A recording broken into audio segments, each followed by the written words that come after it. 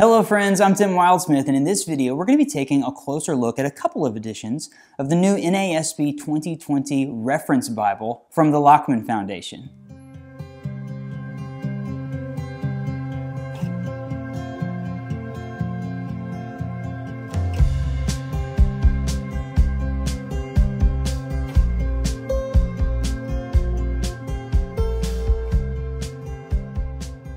Okay, if you've been paying attention recently to the Bible publishing world, you know that the Lockman Foundation, the publisher of the New American Standard Bible, has really been stepping up their game. They've got this new series called the Prime Editions, the Prime Collection Premium Bibles that are really fantastic. I've already reviewed a couple of those on my channel, and now they've got an entirely new design called the Prime, it's called the Reference Bible, but they also made a Prime Reference Bible. So it's coming in a premium Prime edition as well as a synthetic leather version that's really nice and really affordable. So I recently did an unboxing video with these Bibles. I liked them a lot. Their first impression was really solid, and now I want to do a deep dive, really show you what the text block does, how it works, type size, paper, all that stuff. We're really going to focus on these two Bibles, and I'm going to show them both to you so you can see the premium edition as well as the leather text edition. So before we dive in, hit that like button and subscribe to the channel. This is the NASB Reference Bible from the Lockman Foundation. Okay, quick look at the boxes that they come in. So this is the Prime Edition version NASB Reference Bible, two-piece box. There you see all the specs on the side of this Bible, little information about the New American Standard, really nice. And then you get a little slide-through slipcase on the leather text edition.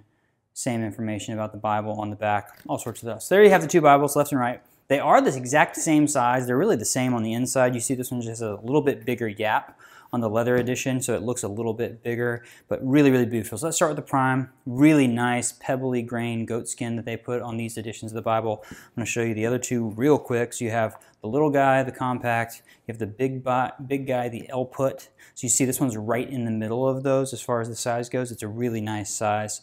And very similar to those ones I recently reviewed. The leather and stuff like that is very similar. So nice perimeter stitch around the outside, raised spine hubs on the spine, Holy Bible, NASB 2020, and it says Lockman Foundation. Really sharp. You got a nice red under gold, like a light red under gold art gilding, a gilt line on the inside. It's edge line construction. It's a Smythe Stone binding. The black editions, like this one, come with two ribbons, a red ribbon and a black ribbon. The brown edition, there's a brown edition of this as well, just like my L-put that I have here, comes with black and brown on the ribbon. So you have two options in the goatskin edition, the Prime edition, so black versus brown.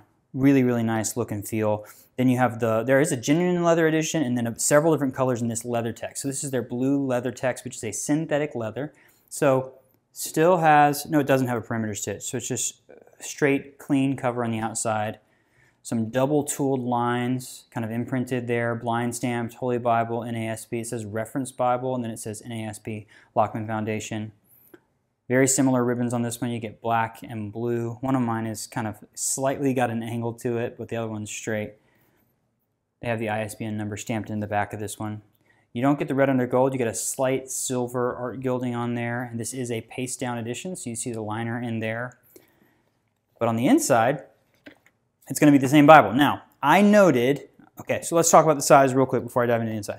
5.5 inches wide, 8.5 inches tall. This one's about 1.25 inches thick at the text block. So this one's a little bit thicker because it has a slightly thicker piece of leather than the leather text. You can kind of see there, it's just slightly thicker, but otherwise they're the same. So 5.5 by 8.5, that's what kind of the sweet spot for me in terms of what I would call a mid-size Bible. 5.5 by 8.5. Now, let's open this up and get in here. So this one you have presentation pages, family records, you get into the copyright page. There you see NASB Reference Edition, all that information. And then you get to the forward, info about the translation, how this works, the books of the Bible, like a contents page, and then you get into Genesis. Okay, so let me show you this one. Presentation page, family records, copyright page, it's all, introduction, it's all, exactly the same when you get into Genesis. Now, I was wondering when I was doing the unboxing video, I was trying to feel, I noticed that the paper on this leather text edition was an upgrade. Okay, so previously they did these two Bibles, the large print ultra thin and the large print compact. They released them separate. They initially released these in the leather text versions in late 2021, and then they came out with the Prime editions in the spring of 2022. And a lot of people talked about how much they liked the paper in the Prime editions. Well, when this one showed up, the leather text edition, it was definitely a nicer paper than the ones from last fall that were leather text editions in the other models. And I was trying to see, I thought maybe there was an extra sheen to this one, the Prime edition. So I reached out to the Lockman Foundation to confirm, and they told me that this is the exact same paper in both of these. It's a 33 GSM coated Bible paper sourced from Asia. These are printed and bound, I believe, in Korea. Is that what it said on the inside?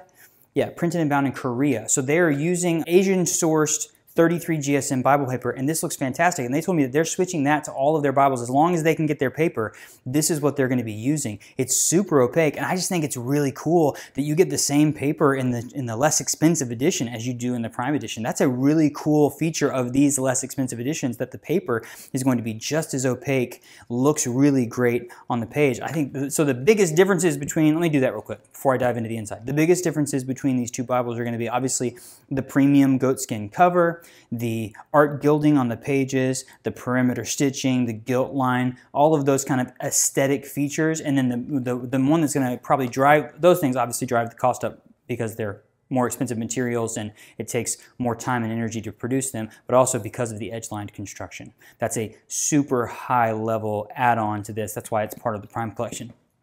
But on the inside, once you get to the actual text block, and what's on the pages, these Bibles are the same. So it's really about all of those features that kind of set it apart as a premium Bible. So I'm going to open this up and kind of walk you through the text box. So there you have it. Again, 5.5 by 8.5. It's a mid-size reference Bible. This is a 9.5 point type, line matched, again, on 33 GSM paper. Let me pull this up for you.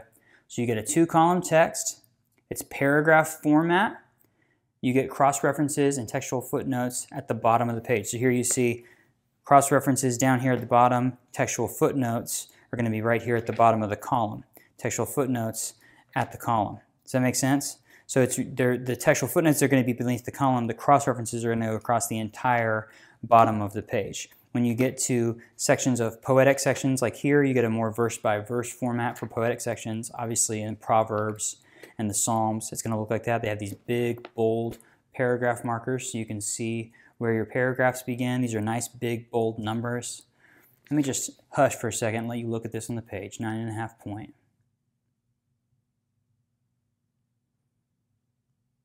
It's a black letter text throughout. It looks really nice. As far as the references are the full set of references. You get black letter text even in the New Testament. I said that already. At the end of the Bible, after Revelation. So Revelation is 1400, so it's a 1417 is the last page of Revelation. So it's a medium-sized thickness Bible. You get a topical index of the Old and New Testament, a 2-column. After the topical index, as with some of these other Bibles that they've been doing, you get the book introductions at the back of the Bible. So if I can get to the back of this. After the topical index, so here I am in the Old Testament, Obadiah, Jonah. So they're little short book introductions for every book of the Bible. After the book introductions, you get the parables of Jesus, a little chart for that. And then the miracles of Jesus on the back side of it. And then here's some Bible maps on a slightly thicker, glossier cardstock. I think there was also, did I see a Bible reading plan? Was that what was before it? Yeah, read through the Bible in a year. Little read the Bible plan in there. So you get a lot of features, but it's full-on reference Bible. You get all those cross-references. I mean, this looks great. It feels great. This is the premium edition. I think I said this on the last ones. They really remind me, I think they have a lot of similarities with the Crossway premium Bibles. Very, very nice. They remind me of those more than probably anything else in the premium world. And then this guy, you have a really soft and floppy synthetic leather version of the Bible that is Great paper on the inside, looks great. I like the blue color of this. This obviously has a little bit more luxury to it, but this is still a really fantastic Bible, and it's essentially the same concept. I love the fact that they upgraded the paper on these. This is just really nice, but man, really good. So think about that. Mid-size, you have the big option, your large print, ultra thin reference Bible, really big, kind of what I think about when I think about an output. You have the small one in single column for an on the go, and then they have this third option now for the reference Bible that you still get everything you need, but just a slightly smaller, more mid-size form. I think it's a really solid Bible that has a lot going for it. So there you have it. One Bible, one design, but two different options. A super high premium edition, which I think these are great Bibles. I think they're worth the money. They're the ones I would compare them most to, I think I said this about the other Prime editions, is the Crossway Heirloom Collection. They remind me of that. They're very, very high quality. But then this one right here is much more affordable. It's less than $30, I think, on their website, and it's still a really, as you saw, it's a really great Bible. So I'm going to put links in the description of this video if you want to make a purchase of one of these. If you're ready to go on the NASB reference Bible, I'll put links in the description to where you can find that. I'm also going to put links to Bible Review Blog on Instagram and Facebook, where I'm going to post some more photos of these. If you want to chat there with me on social media, that would be awesome to have you over there. And of course, if you have any questions or comments about these Bibles, I would love to hear those. I would love to read them. I'd love to have some dialogue right here on YouTube with you, so drop those in the comments. And before we go, hit that like button, subscribe to the channel. That helps me reach more people, and I've got lots of fun videos here on YouTube, reviews like this, unboxing videos, comparison videos. So surf around, check out my channel for some other videos. Thank you so much for watching. We'll see you next time.